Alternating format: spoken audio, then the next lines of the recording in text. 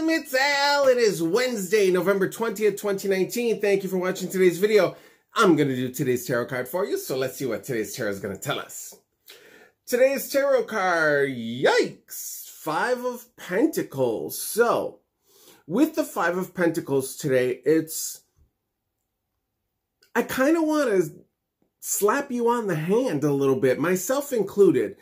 I'm saying that because sometimes with the Five of Pentacles, we're always noticing what's missing. We're always noticing what we don't have. We're always noticing where we're lacking, where we're failing. And we rarely ever give ourselves the opportunity to just appreciate the what is, what's current, what's happening, what's right now. So, try to think about every single thing that you're lacking. Try to focus on one thing that you do have and appreciate today. Happy Wednesday. Bye!